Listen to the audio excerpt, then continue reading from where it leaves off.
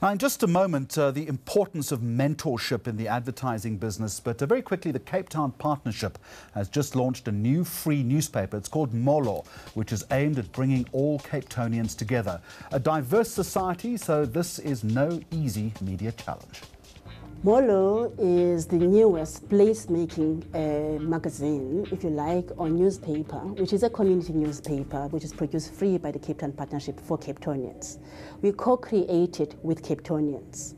It becomes a social bridge for Cape Townians to find out more about each other, to learn more about themselves. It allows us to connect as Cape Townians. The first edition's theme was food. What is their favorite dishes, their multi-generational dishes, for example, learned from grandmother to grandson. You also are able to talk about food in general, the economy, how is food produced, which is in fact a very fantastic way of teaching you about the food that you eat.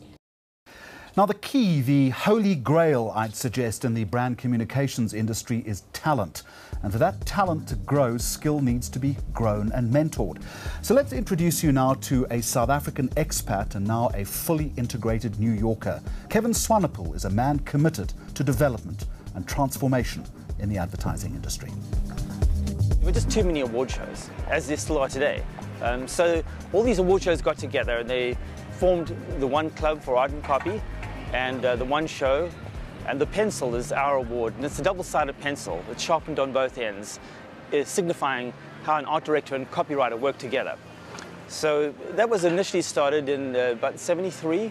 A group of those individuals really firmly believed in the principles of the One Club, which is a non-profit organization where they take the revenue derived from the award show entries and they give back to the industry. So, the real key focus that we have as an organization is to try and uplift the next generation of young professionals, creative professionals. Something dear to our heart as well is making sure that there's more diversity in our industry. We have some very big diversity programs running, and we also have a very big program running in China which does the same thing, helps to reward the next generation of young professionals. So one of our biggest programs that we're running right now is the creative boot camps. Boot camps now run in 7 cities across the US, and our goal is to, for 1 week, bring in students who don't really look at advertising as a career path. They might be studying writing, creative writing, or they might be somebody who's good at drawing but not necessarily thinking about advertising.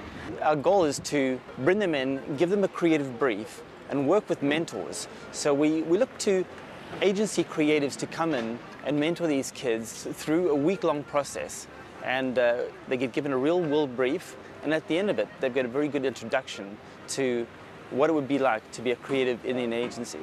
Other areas of really great interest are obviously gaming, architecture, fashion design. We're now seeing these new ideas that are either generated in social media or different forms of media.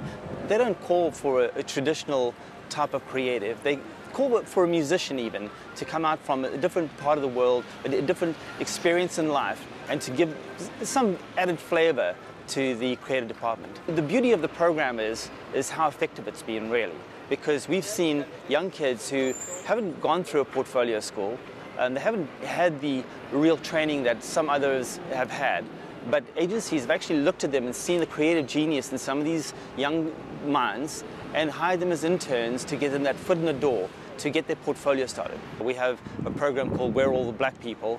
Everybody freaked out when we named it that, but it was named that with Jimmy Smith, who's on our board, and Jeff Goodby from Goodby Silverstein Partners. They decided to have a topic of discussion about the lack of diversity in advertising, and the headline was We're All the Black People. So we had this discussion during Creative Week in New York. That topic of conversation got so heated, and there were so many angry people, in that room, that we decided that rather than just talk about it, let's actually do something about it. So we've turned that into a full-day program where we fly in diverse talent from all over the country. The agencies sponsor this, and we're very fortunate to have really good support from all the big agencies, and they'll sponsor a number of seats. And with that money, what we do is we fly young creatives in, whether it's from Miami or San Francisco or wherever they might be. We fly them in, we put them up in a hotel, we get them and their portfolios in front of the brightest creative minds in the US. So we have all the big agencies who are looking to hire, and we really mean this. This is an opportunity for you to hire some of the best creative minds. And last year we had about 16 people from the Where Are the Black People event actually getting jobs. So I think that's terrific.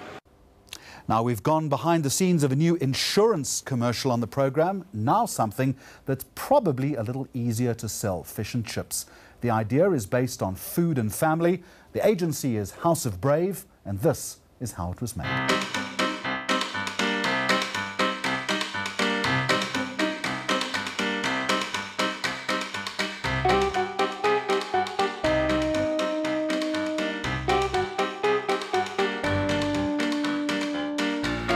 Ocean Basket celebrated their 18th birthday this year, and it's 1995 that Fats and his brother George Lazaridis started the first Ocean Basket store in Menlyn in Pretoria.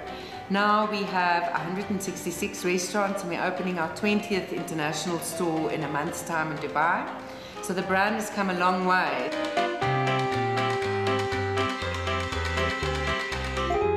I think what we managed to do is really create a sense of family and the unity in the Mediterranean feel and the look and the kitchen of Maria and all that kind of stuff in the previous commercials. And I think it really worked for that. But what we wanted to do with this one is just up the ante a little bit and actually create more humor in that. And for this, what we're basically saying is that the sushi is so good that the Japanese want it back. So we've got this ninja who pops in everywhere on the set just trying to get the sushi back. It's always about remaining true to the family culture, and I think that what we really wanted to do is, I mean, we would refer to it as the Mediterranean kitchen experience. You know, if you go to an Ocean Basket, you don't feel like you're in a restaurant. You feel like you're in someone's kitchen, and that's certainly what we try to capture from a communication perspective. I think that the brand needed that richness, that legacy, that human dimension to it, and I think that that's something that we really wanted to not necessarily recapture, but reignite.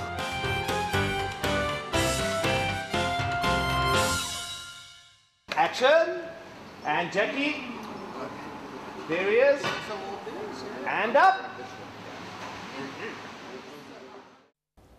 And that is this week's programme. Next week, join us as we visit the annual Rage Gaming Expo, and we'll also go in depth on some of the big winners at this year's Luries. Goodbye, and thank you for watching.